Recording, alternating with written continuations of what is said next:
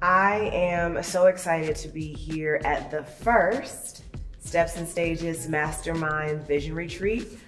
Like Coach Christal said, you know, you can never replace the first. So just means a lot to have been with Christal for over a year now and being part of this evolution of the programming, and to be here in the flesh with some of the folks who have just been kind of like Zoom squares has been incredible. And beyond that, I think it's afforded us an opportunity to hear each other even more deeply, to laugh full-bellied together, to lean in, to dry a few tears together in space. And it's really enhanced for me just how important being a part of a community through this process of visioning and refining the vision and living from the vision. And to be here at the Art of Living Retreat in Boone, North Carolina, and just such an idyllic place with the mountains. The weather's been cooperating lovely.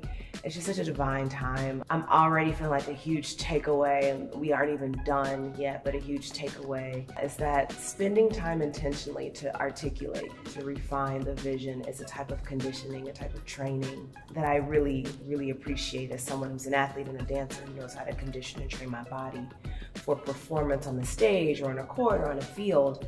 I think about how important it is to condition my mindset around my vision, because it is that execution.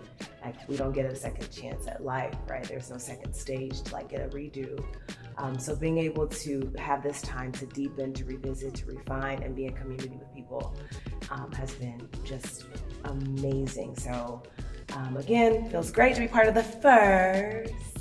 But also, the programming that Christal offers is one of a kind, and she's even more incredible in the flesh because she can really just roll upon you and look you in your face and even point her fingers at you.